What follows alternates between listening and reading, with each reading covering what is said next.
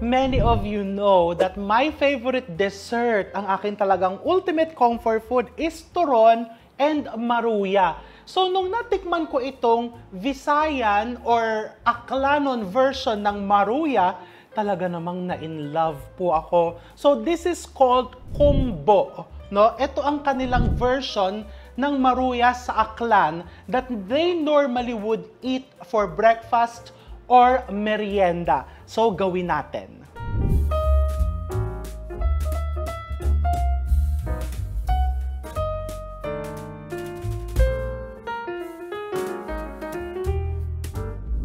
It's very, very easy to make. So, I have here, this is saba. No, saba bananas, it has to be yung medyo pa-overripe na. And I'm just using a potato masher. Kung wala ka naman potato masher, edi, you know what to do, diba? Or you can use a wire whisk. Kailangan medyo pa-overripe na, ha? Kagaya nito. Yung hindi ka na masyadong nai-stress sa pagmamash. Of course, tanggalin mo yung mga medyo itim-itim. Okay? Pag ganyang malapit na siyang mamash, I'm going to put glutinous rice flour. So, glutinous rice flour and a bit of white sugar. Yung sugar, depende actually. Kung matamis na yung saba, kahit hindi mo nalagyan ng white sugar. Really up to you. And then you just keep on mashing it pag nalagay mo na yung mga ingredients na yan. Ganon lang. And ito, I'm going to turn on the flame, medium. Maganda din naman, huwag masyadong mash, mag-iwan ka ng konting buo-buo.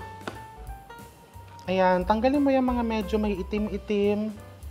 And this one, you can just serve it on its own. Or you can put ice cream, powdered sugar, put some oil into your pan. And then you pan fry your kumbo. Okay, you pan fry your kumbo. I'm going to use a smaller scoop.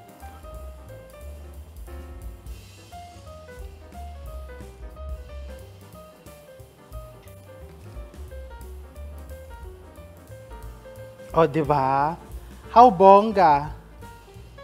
Make sure to use glutinous rice flour because it will give you the crunchy exterior para malutong-lutong yung labas.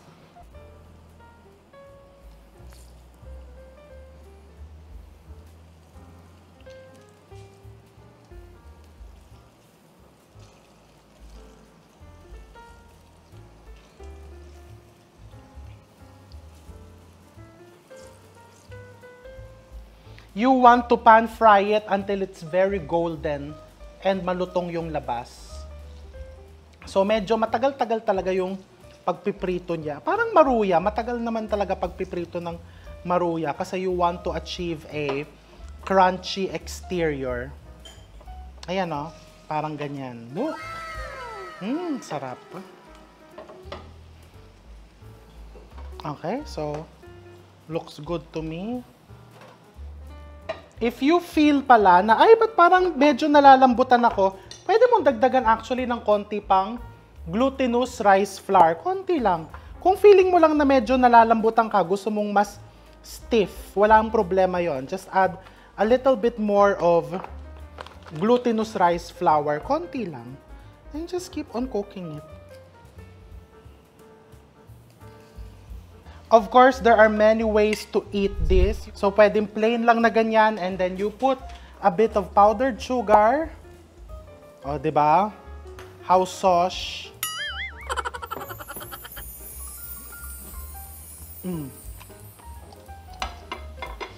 Really good. One of my favorite comforting merienda, desserts, breakfast item, ang lutong nung layer sa labas and then you will see the inside, especially pag hinog na saging yung ginamit. Ang sarap. And then of course, you can eat it with ice cream. So like this with ube ice cream.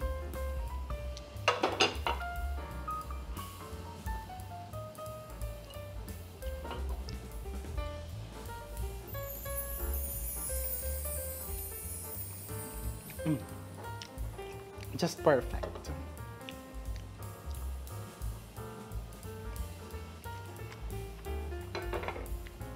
Ito yung parang kaya kong ubusin lahat niyan. Yung kaya kong hindi tigilan ng kakakain. Parang turon at maruya lang.